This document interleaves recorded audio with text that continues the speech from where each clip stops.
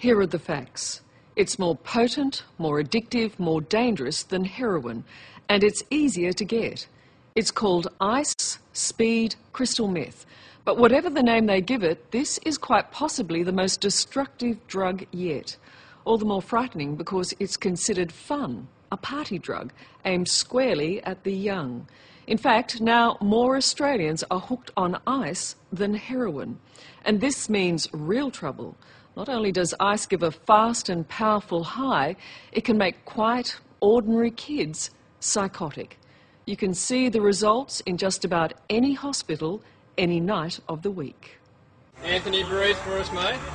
Breathe, Anthony. This 16-year-old boy is a regular methamphetamine user. He's collapsed from a possible cardiac arrest. But quickly he displays other symptoms of this drug: paranoia and aggression. It's all right. Hang on. Hang on, mate. Right down. Help me, man. Help me. No, sit down. Come on.